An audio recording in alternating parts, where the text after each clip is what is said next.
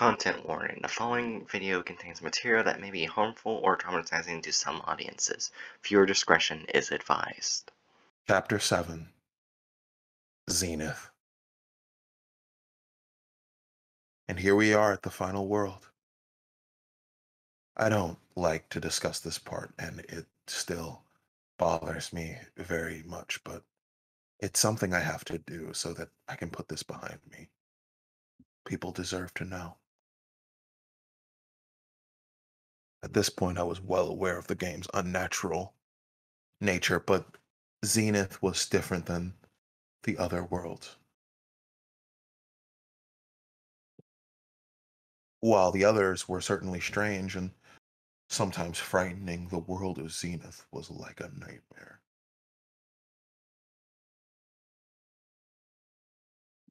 And I didn't have to go any further than the board screen for an indication that something was wrong with Zenith. The first thing that I noticed was the blood red texture of the board and the music, which was an eerie whistling tune. I noticed that I had Solomon and Anguirus back, and I felt better for a second. Then I scrolled over to the right to see who my next enemies would be this time.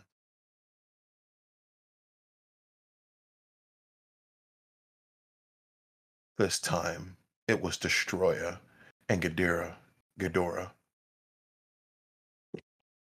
But judging from the icon, it was a different Ghidorah than the original, standing on the ground instead of flying. The grotesquely detailed pinkish red icon also caught my eye. I could tell what it was supposed to be, and I was afraid to find out. Going back to my side of the board, I decided that there wasn't much of a choice but to do my usual routine and going to the quiz level before doing anything else. I was not ready for what happened.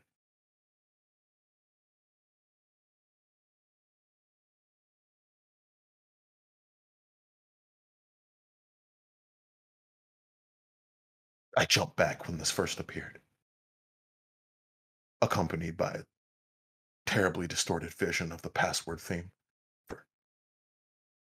It looked as if Face had fallen victim to some terrible glitch. Is this what he meant by "Will you miss me"? Did he know this would happen?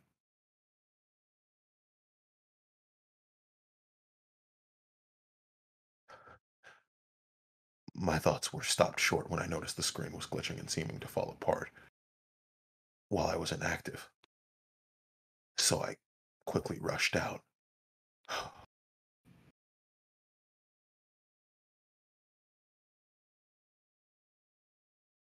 And when I got back to the board, I somehow had a new monster. I I hadn't even been asked if I wanted one. I tried to select it, and this happened. What the hell is going on? The game's behavior was scaring me, and I hadn't even started the levels yet. I couldn't understand why I was randomly given a new character but then denied use of it. But for the time being, there was little that could be done, and I viewed the last TV screen. No animation, no music, just dead.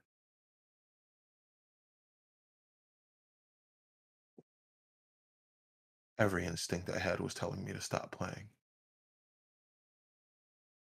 to just turn the game off. And something in the game itself might have been trying to warn me as to just how horrible this last world was, but then every stretch of the way, I was compelled to give up. I couldn't do that now on the last world. Besides, after taunting me with memories of Melissa, I felt this game owed me some answers.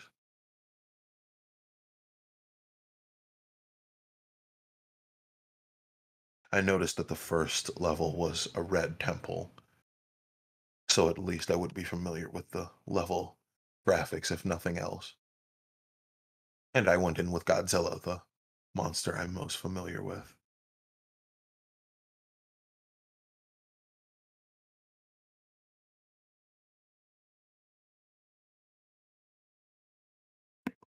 Godzilla had been shrunk.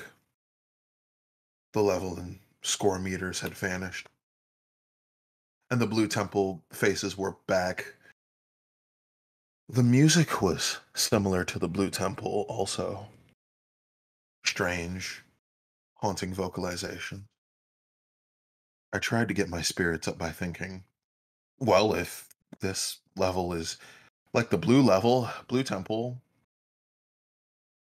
then it might mean there are no monsters to deal with. How wrong I was. After a short walk, all the statue eyes started glowing, and a pack of the beasts from Shadow Labyrinth came charging at me. Since they were coming from the right side of the screen, I had to fight my way through them. The battle greatly tested my reflexes, but thanks to my speed, I plowed through the beasts. They gave off health power ups after dying, which helped recover the damage they had given me. However, as I continued through the hallway, the statue's eyes glowed again, summoning another wave. It seemed to be the same number of them, but I was less prepared this time and took more damage. I had gone through 4 of these waves until I reached the end of the hall, where I heat beamed the last of the monsters over the edge of the abyss. At first, it seemed as though I'd reached a dead end, but after the statue's eyes stopped glowing, a brick path appeared before me.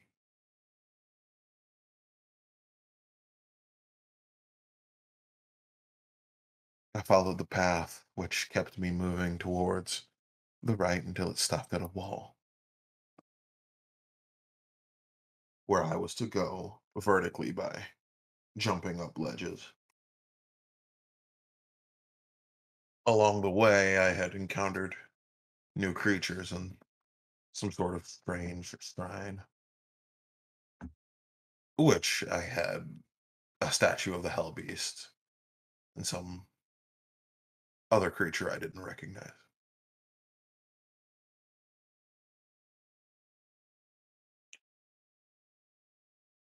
As I went through, the path took a downward direction.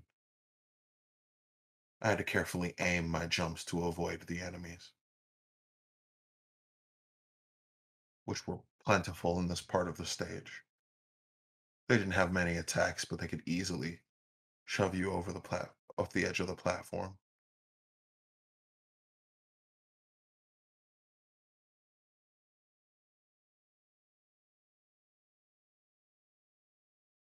At the end of this tunnel, there were a few small platforms floating above nothingness. I landed on one towards the left of the screen, and then something came down from above. It looked like the Blue Angel from the graveyard, except now it was red, had a skull face. Any of the pleasant feelings I had from the Blue Angel were not present with this red one. And as it hovered around, its eye sockets started glowing just like the statue, summoning monsters to attack me. Surely this was not the benevolent thing I encountered before. This must be some kind of imposter. The battle was nerve-wracking, and I started off with nearly half my health, and had to go deal with multiple opponents as well as the threat of gravity. To make things worse, as the Red Angel took damage, some of the panels fell until only 3 remained. But my luck had not ran out yet. Just when I thought it was over, I struck the Red Angel one more time, and it turned out one last hit was all it could take.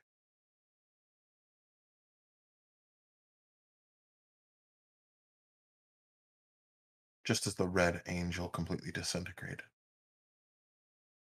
the game instantly went back to the Zenith board. I moved Mothra over to the nearest stage from the Red Temple, which seemed to be a garbled mess of the letters spelling kill, and began playing. As suspected, all of the level graphics were made of jumbled letters, and Mothra, just like Godzilla, were shrunk to half size. I began to suspect that all of the Zenith levels would be like this. The background music was terrible, as if someone put all the sounds the NES was capable of making into a blender and then piecing them back together into a song. I had to turn the volume down because of it. Playing as Mothra made avoiding the enemies easier, but they were nonetheless determined to get at me.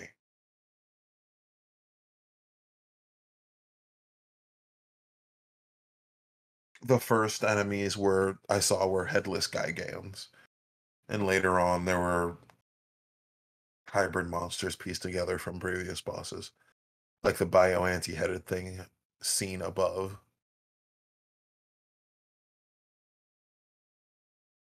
5 minutes had gone by. I didn't see anything new, and the level shifted into another segment. The music changed from the loud and annoying beeps into something far more ambient and menacing. The level graphics also changed, now looking like a blood-drenched junkyard. The way everything in this level was red made it sickening to look at.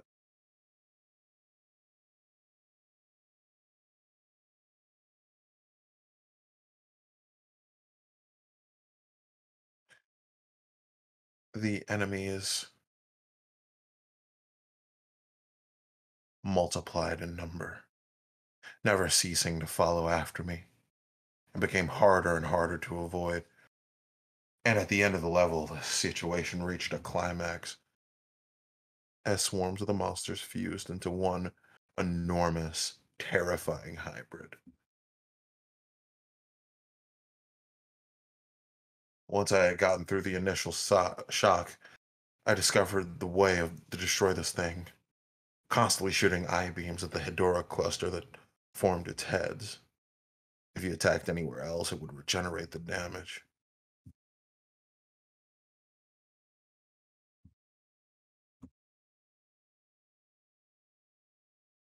Even with that knowledge, this was an extremely difficult fight.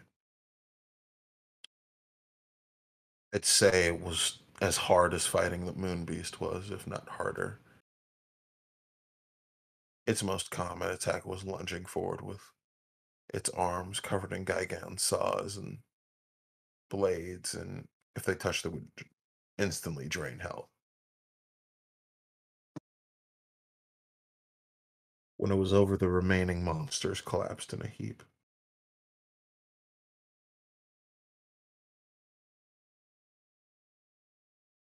Then they got on the ground, and then they and the ground below them started to disintegrate and sink towards the bottom of the screen.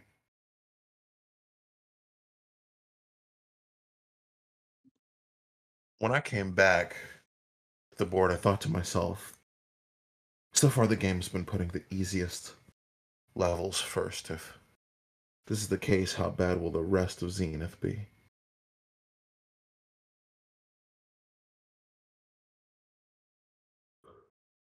With 2 levels down and 3 to go, my monsters and I had taken our foothold in the world of nightmares that was Zenith. Despite what action to take next, deciding what action to take next was more tense and difficult than before. But ultimately, I had no way of knowing what the next levels would be like, or how well my monsters would be prepared for them. So my only opinion was to guess. I tried to interpret what the icons of the next level ahead of me were.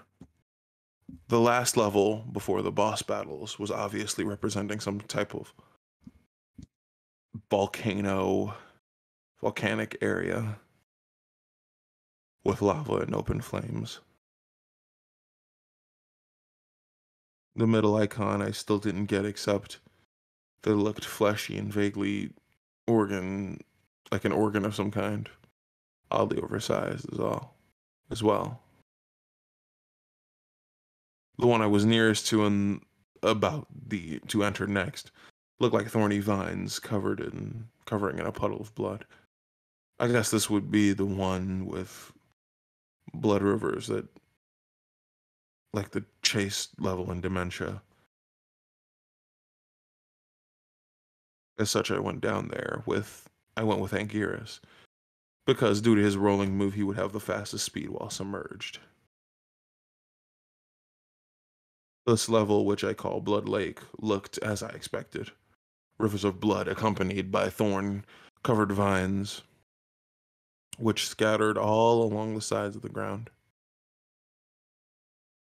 The music was rather faint, but I could hear a distinct drum beat underwater. Oh, and a few other, I could hear a distinctive drum beat and a few other instruments, a lot of echoes, and sometimes it sounded like someone was hitting a drum underwater. I was disappointed to see that Anguirus had shrunk just as Godzilla and Mothra had, and apparently all the Zenith levels would be like this.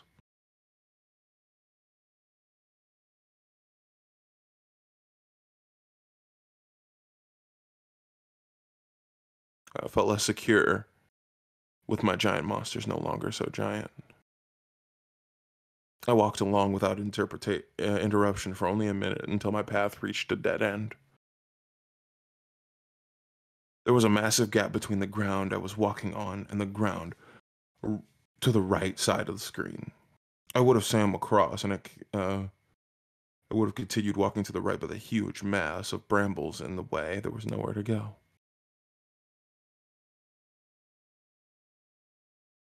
Two creatures with gliding membranes on their arms and lamprey-like mouths were perched on outstretched vines and screeching at me, much like a crow does to an invader of its territory. Another unnerving display, possible sentience by these creatures of the game, if, if it's even accurate to refer them as being part of the game, that is.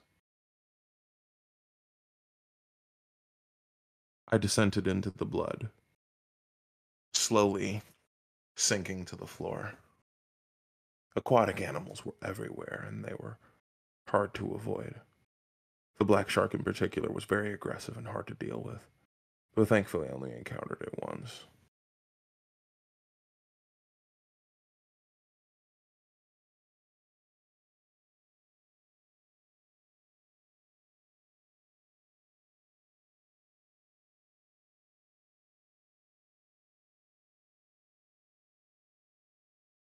As the screen became more and more crowded, I swam up to the surface to find that it was littered with floating corpses.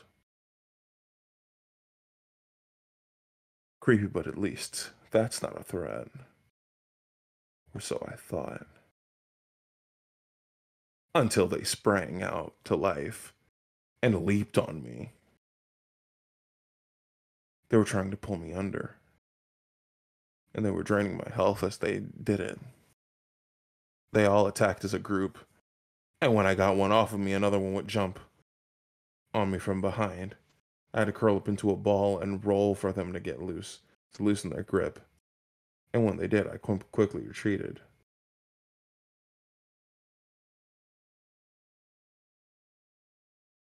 It wasn't long before I had reached another land path. I know regarding the brambles, you could stand on them, but it causes pain, and you also don't want to destroy some of the vines, but only the thinner ones. I destroy multiple vines as well as dealing with more enemies. I was interrupted by a screen.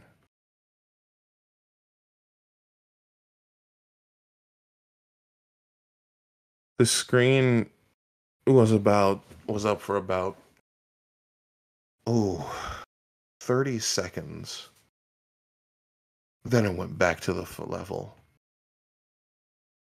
I was facing another dead end and a pregnant humanoid creature being hanged from the top right of the screen by a spinal umbilical cord.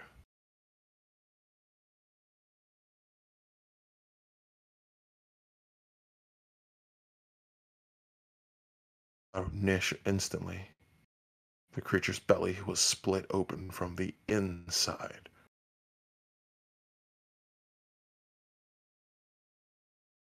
And as the lower part of its body was ripped apart and fell into the river below,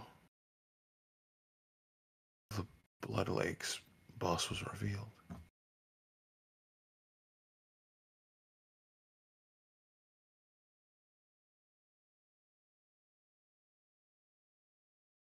Came flying towards me, making a shrill, hacking scream. I was forced to move back. The bat was highly mobile boss, fast and difficult to hit. As I moved back along the ground, the monster opened its mouth and shot out a barrage of needles. I jumped over them and managed to give it a blow to the head, and it started flying out of my reach.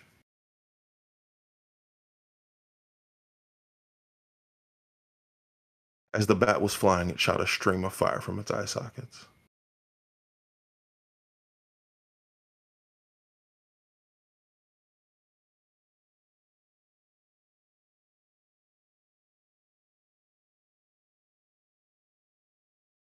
I rolled on the ground, which drained my power, but put us at equal speed.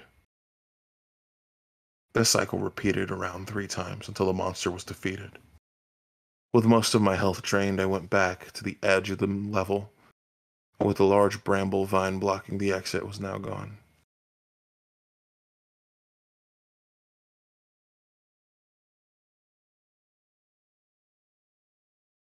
Now only 2 levels left to go.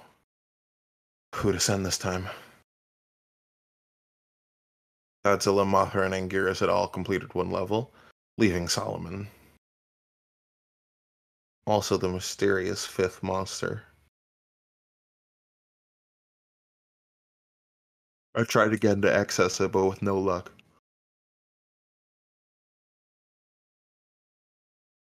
I chose to use Godzilla again for the next level and Solomon for the final one.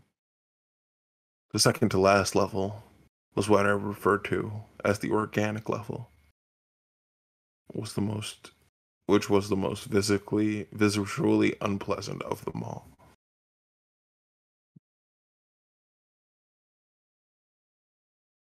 Right from the start, I could see that the graphics were freakishly different. The atmosphere was so gruesome and foreboding. Right from the start, I could see the graphics were freakishly different. The atmosphere was gruesome and foreboding with the addition of the loud, droning music.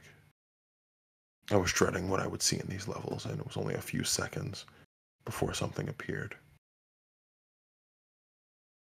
2 hideous things. It's hard to describe what most of this level. Everything has a disturbing, semi-real look to it. Most of the monsters look halfway between real monsters and misshapen lumps of gore with teeth. It's also worth noting that all of them were considerably larger than Godzilla, and although the majority were not very intelligent, each of them took around 30 plus hits to kill.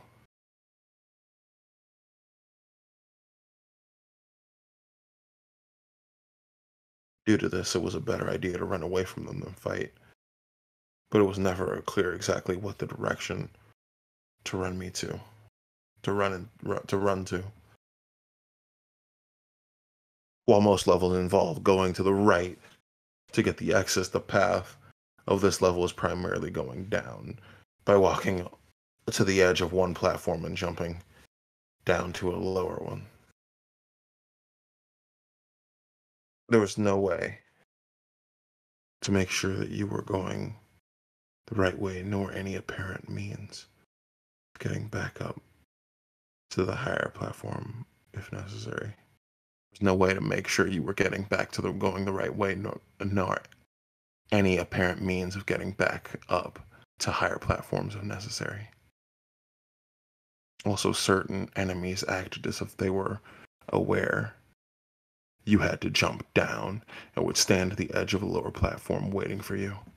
When this happened, I would have to walk back and wait until the monster would leave. As I went on, I came across platforms stacked above each other with little space in between, looking like a maze. This meant that I couldn't jump, and it made escape from enemies difficult.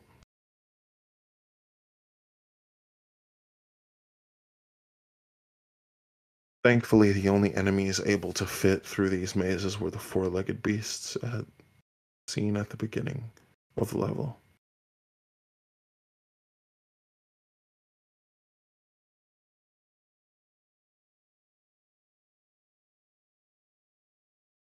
Adding to the difficulty were long tapeworm-esque monsters that would rise themselves between the platforms and trap you.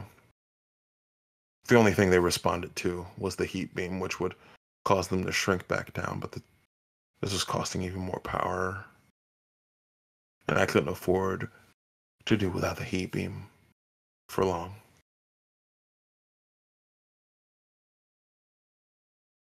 While trying to avoid the abominations that dwell in this level, I found out that if you stand idle for one place for too long, the ground tries to absorb your monster. I think it was about 4 minutes before the end that this level was making me physically sick. The tension was getting to me, and having to taken all these disgusting sights made me want to puke. I nearly did pause the game and look for a bag, but I was able to hold it together. I found also a trick at the end of the level that it was too late for me to do any real good. But if two different species of monster run into each other face to face, then they would fight each other and leave me alone. I didn't intentionally cause this, it just happened.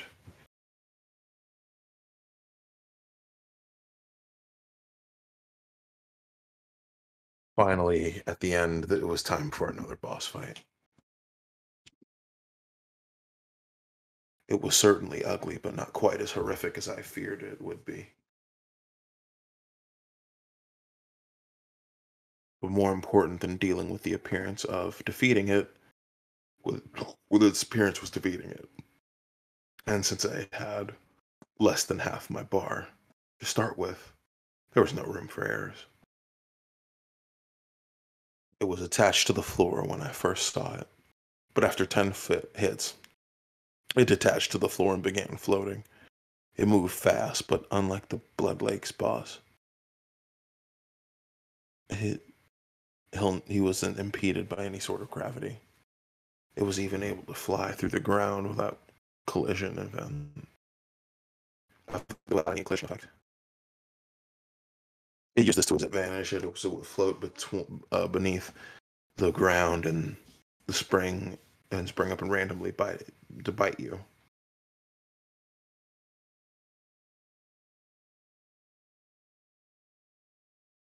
But it stopped doing this after a few well-aimed kicks to the face.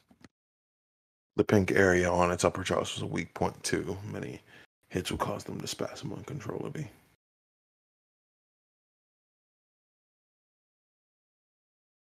The new strategy was to rapidly float up and down while moving back and forth across her age.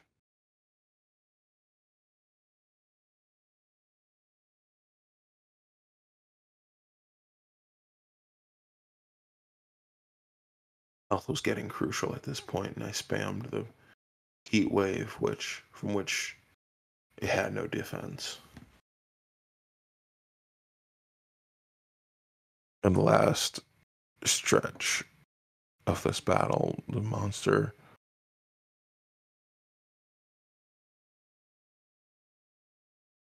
rapidly rushing back and forth and gnashing its jaws. I had to duck under it and then strike when its back was turned. 20 more hits and it was destroyed.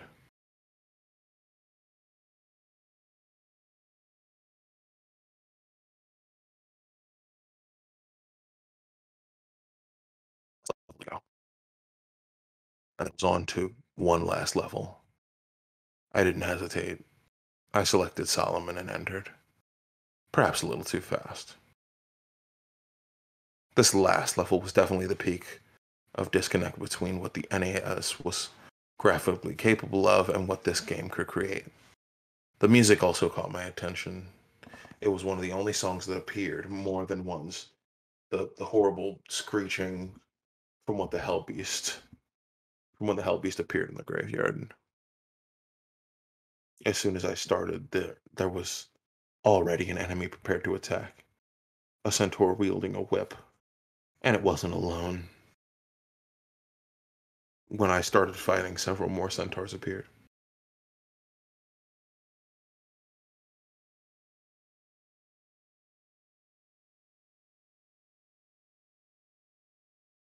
From both sides of the scream at the same time. It was too much to handle. Solomon's flight saved me from taking too much damage at the start of the level. The centaurs followed him, but seemed unable to jump. After escaping the centaurs, I noticed gaps in the ground.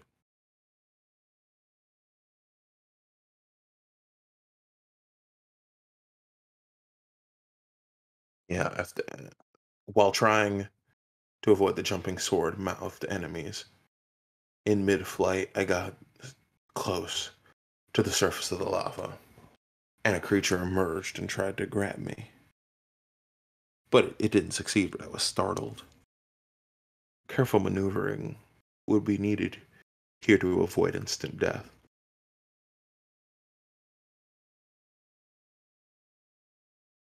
As new enemies appeared, the level soon became very difficult.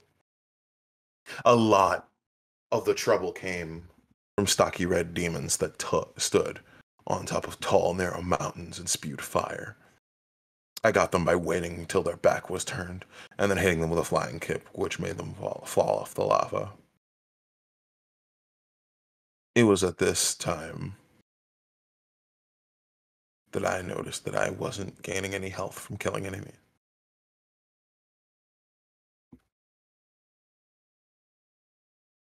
Not at all. The ground was, not all the ground was stable. At one point, the ground was reduced to small chunks that slowly drifted towards the right. Some of them would sink to the lava upon landing on them. And there was no way they could tell which ones would sink and which ones would not. Being close to the lava added the threat of the lava creatures, and this was very frustrating.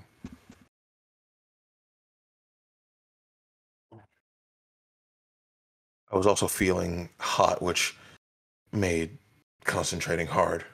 If you ever had a heat rash, it felt similar to that. I had to periodically stop for water because of it. This was almost certainly due to the game and not my imagination, but I kept pushing through the thought out of my head. I didn't want to think about it. At the end of the stage, I encountered the boss rising from the lava. Its arrival noted with a godly, unhowling roar. When it walked onto the land, saw how gigantic it was. Several times the size of Solomon. I was about to fly up and attack it when it opened its mouth and let out a huge blast of fire. I had to fly to dodge the flames and then get close enough to the boss to fire a heat beam at its face, causing it to stumble backward. If it didn't stumble backward, it would have kept moving left until it was forced Solomon into the lava, and as there was no more guard within reach.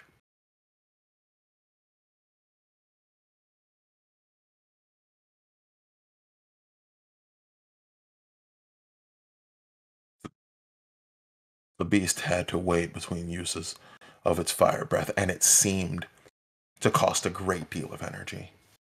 I used this time to attack it, but fire wasn't the only weapon, and I had to be wary of the monster swatting at me with its clawed hands.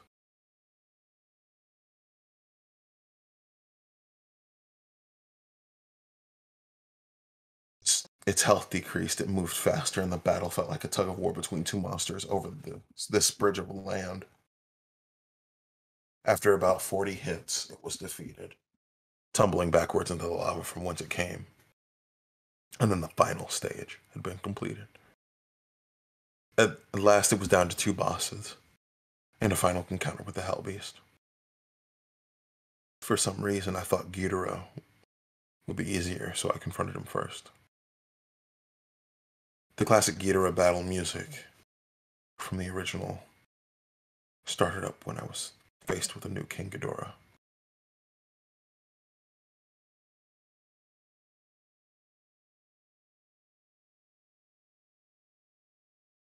King Ghidorah was as powerful and unrelenting as ever. He instantly lashed out with gravity beams, which were more damaging than Godzilla's heat beam. It became a struggle of constantly beating Ghidorah at every opportunity to keep him from using the attack. But Ghidorah saw soon that my tactic and started using physical attacks as well. He was striking with each of the necks, knocking me backward and making it impossible to get close enough to punch him, but I had an idea. To wait for him to lung his way out, and then heads out. Wait for him to lunge with one of the heads and immediately blast it with a heat beam. It worked, and to my surprise, the heat beam actually obliterated Ghidorah's middle head. It was only a few seconds before I realized what this led to, and sure enough, King Ghidorah was using the power of the glitch to transform into Mecha King Ghidorah. But what really shocked me was the sudden change in music. I had heard it before, but it wasn't the original NES game.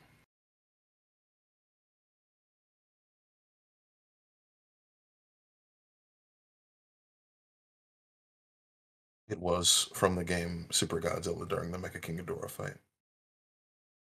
Mecha King Ghidorah's first attack was its most deadly, the Machine Hand. Very similar to Gigan's Saw, it immobilizes the monster and rapidly drains the health bar. Fortunately, before King Ghidorah could do a lot of damage, the timer ran out. I would need to defeat Mecha King Ghidorah quickly to prevent him from using the Mecha Machine time. So I sent Solomon to fight him. The two monsters were evenly matched in strength. With Ghidorah defeated, I returned to the baseball. I returned to the board. I now outnumbered the enemy by 4 monsters to 1, and victory seemed soon at hand. The base icon had changed to a blood red color. I could feel hatred emanating from it.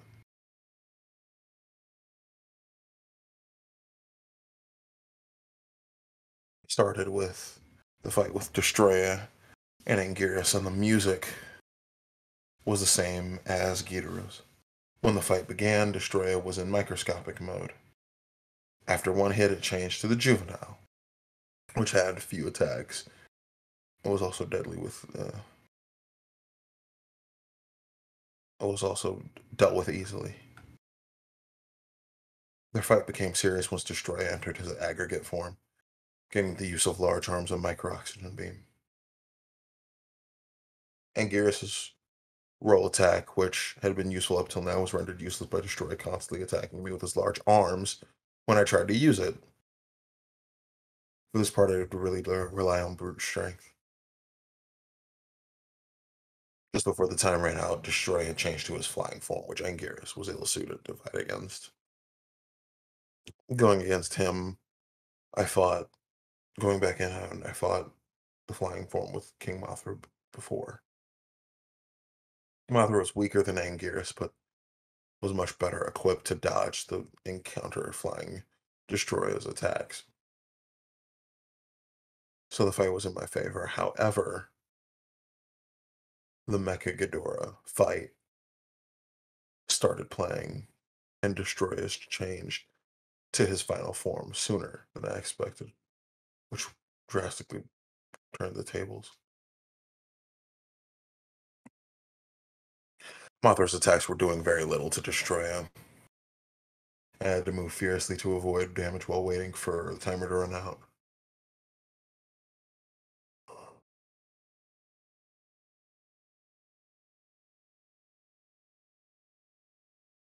Even though it would be near impossible to beat Destroy with Mothra, I still had three other monsters. Final form Destroy was very resilient to taking damage, and the heavily armored foe would not be so defeated without a long foe. Or without a long fight. In the last part of the fight, I wasn't using much strategy, just attacking as brutally and as fast as I could.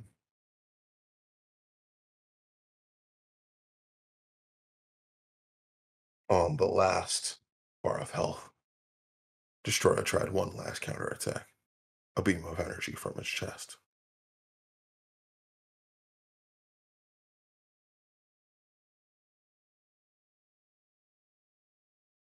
I don't know how powerful it would have been because just before it could fire, I punched Destroyer in the chest cavity, destroying him.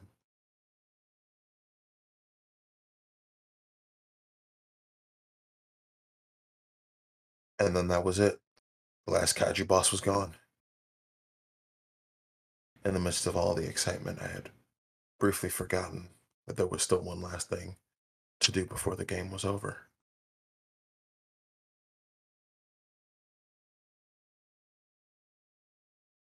Seeing the icon again hit me like a ton of bricks, and I froze for a few minutes.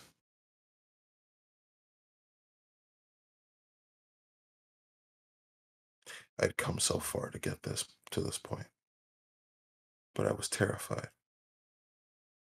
I really did not want to know what this last encounter was going to be like. Before I could let myself think about it any longer, I moved Godzilla over and began the stage. You're here now. This is the end. Just one last thing and then it's all over. And when the screen changed, there was nothing.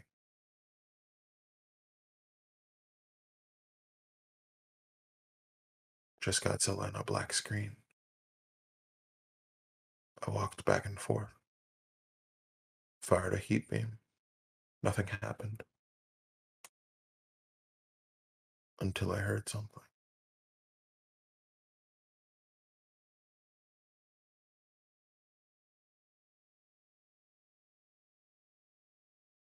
The faint sound of a familiar drum beat.